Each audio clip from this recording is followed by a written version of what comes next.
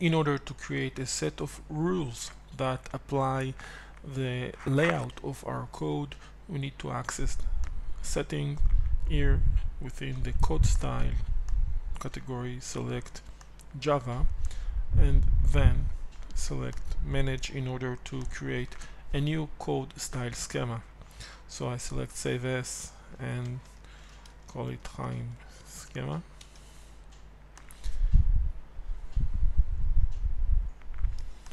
And now I configure Chaim schema to be according to my preferences. For example,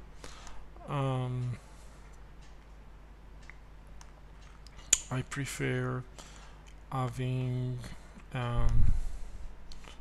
the braces next line, the braces of the class definition.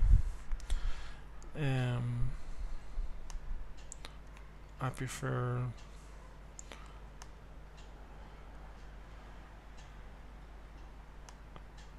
having spaces all over. I prefer having a tab with the size 3, indent with 3, continuation indent 6, and I press apply. Okay. Now every new class we create,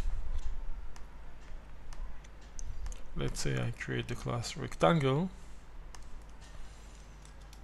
the code will be according to the new schema I've just created.